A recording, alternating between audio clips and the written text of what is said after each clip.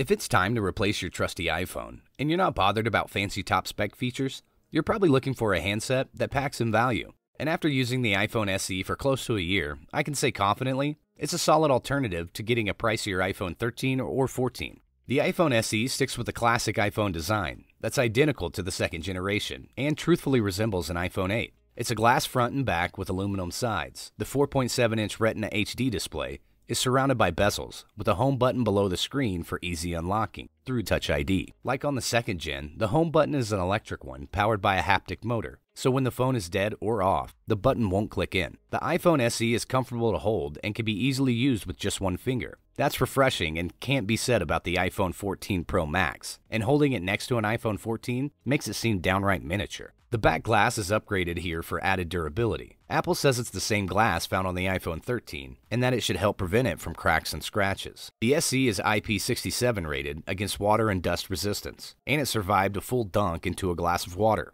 Apple didn't opt to add MagSafe wireless charging support here. This proprietary charging tech debuted on the iPhone 12, but ensures proper alignment with compatible wireless chargers, thanks to magnets. While we get that Apple is using a similar design style, and likely the same parts, it would have been nice to see this added in for more of a wireless charging option. As far as the display, it has a 4.7-inch screen, which is unchanged from the previous model, and that's not really a bad thing. It still has the classic LCD display, so it won't offer the same vibrant colors and deep contrast points as an OLED in an iPhone 14 or even the newest Pixel. Still, though it's been great for navigating iOS, watching TikToks, typing on the fly, and watching shows. And of course, the camera has a 12-megapixel lens on the back, and that's unchanged from the second gen. With Apple's A15 Bionic chip inside, this lens works with a new image signal processor that speeds up shooting photos or recording videos and adds in new processing modes, Smart HDR4 and Deep Fusion. Both aren't necessarily evident, but lead in clearer images and let the SE better identify what you're trying to capture in a shot. All of this works to make this 12-megapixel a sharpshooter. But the bottom line is that this phone is still definitely worth buying and a great entry-level iPhone for anyone on a budget.